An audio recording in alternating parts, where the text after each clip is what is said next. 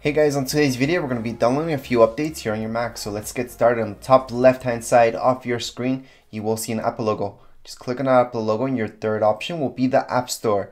So for these updates, they are in the App Store. Other updates, system updates, will be under system preferences. Just wanted to let you know. So let's just go into your App Store for now. Once you load up your App Store, under updates, which is your very last option down here below in the left hand side corner, you will see the updates that we have available at this point in time, which are Keynote, Numbers, and Pages 10.0 for all of them.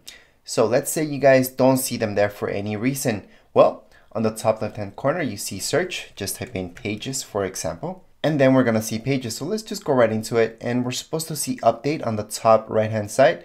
There's supposed to be an update button up there, so we can update it from here as well. So let's just update that, and we can always go back into our updates and check out the other ones there. Like I mentioned, if any of these you guys don't see them, you can always type it up and search for the actual app so you guys can find out that update. So for now we're just gonna click on update for numbers, and then we're gonna update Keynote. Each one of these is version 10.0.0, and we can always click on more and see how big each one of these is.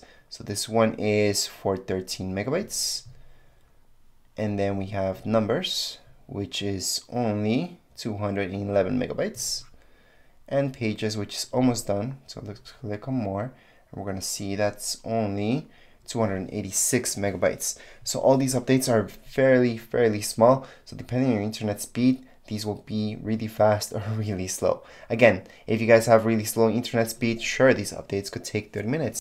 For most of you who have medium internet speed, you're looking at maximum 5 minutes for all of them. For really slow internet, like I mentioned, this could take infinite. And for those of you with high-speed internet, you're only looking up to 1 minute for all of them to update, since again, it's only a couple megabytes. Once they're done, you're gonna see open on the top right hand side. Instead of update, it's gonna say open, and then you are done for all of these updates. Anyways, that would be it for this video tutorial. If you guys have any questions, comments, you guys can write down here in the comments area. Don't forget to subscribe and rate. Thank you.